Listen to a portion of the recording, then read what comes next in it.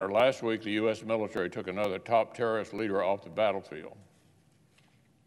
This particular leader had been ISIS top militant since 2019, when American special operators introduced his predecessor to a similar fate. I'm proud of our special operations personnel who took on this dangerous mission. And President Biden deserves credit for making the tough call to send U.S. service members into harm's way. Until this terrorist chose to kill himself and take innocent civilians with him, their mission had been to capture him alive for interrogation. That's an encouraging sign. If the past 20 years of counterterrorism have taught us anything, it's that just taking out top leaders does little to uproot their networks. This terrorist could have been a source of valuable information for destroying ISIS. But this aspect of last week's mission also raises a question for our commander-in-chief. If President Biden recognizes the value of detaining top terrorists, then why are his staff still caught up in the long-standing liberal obsession with shutting down our detention center at Guantanamo Bay? The White House said last year that closing Gitmo was, quote, certainly our goal and our intention. But last week, U.S. forces undertook this mission that was designed to take this terrorist murderer alive for detention and questioning. So how exactly was the Biden administration planning to square their political quest to close Guantanamo with their stated intention to capture the terrorist alive? Where were they planning to house this killer? A Holiday Inn?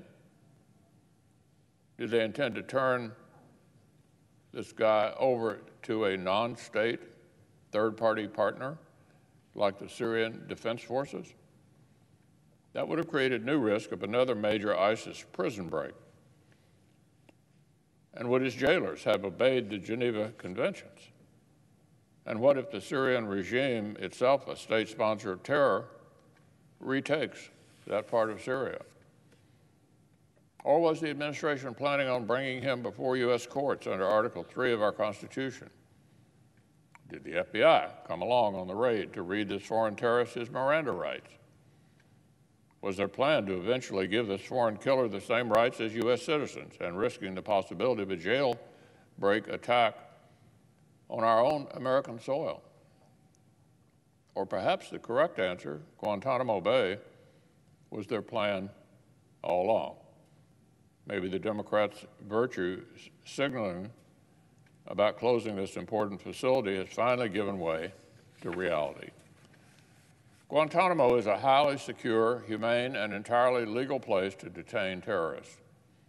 It would have been the safest place to interrogate this terrorist, well within the bounds of the laws of war.